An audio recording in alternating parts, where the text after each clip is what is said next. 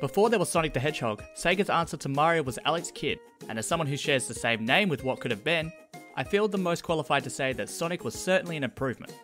Alex Kidd in Miracle World DX is the remaster of Alex's first outing, and involves the titular hero defeating Janken the Great and saving the kingdom of Radaxian.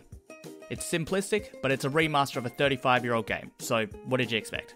And not to reveal too much of this review too soon, but the phrase, "what did you expect?" will certainly be a running theme. If you grew up with the Sega Master System, this game would be wonderfully nostalgic. You can see how far video games have come in the span of 35 years with the press of the ZR trigger, and that's a wonderful thing. Speedrunners rejoice! Alex Kidd in Miracle World contains some truly bite-sized levels, and if your helicopter doesn't crash within the first 10 seconds,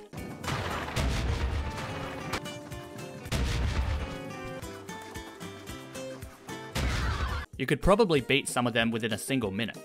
There are full playthroughs of the original version on YouTube that only go for under 40 minutes, and considering how challenging this game is, that's impressive.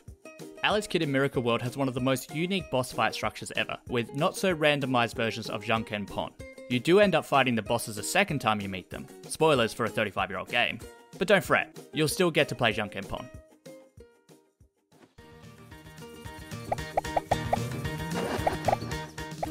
This game is hard. It's so hard that it scoffs at Dark Souls and eats Super Meat Boy for breakfast. But it's not the good kind of hard. Rather, it's the kind of hard that comes as a result of being a video game from the 80s.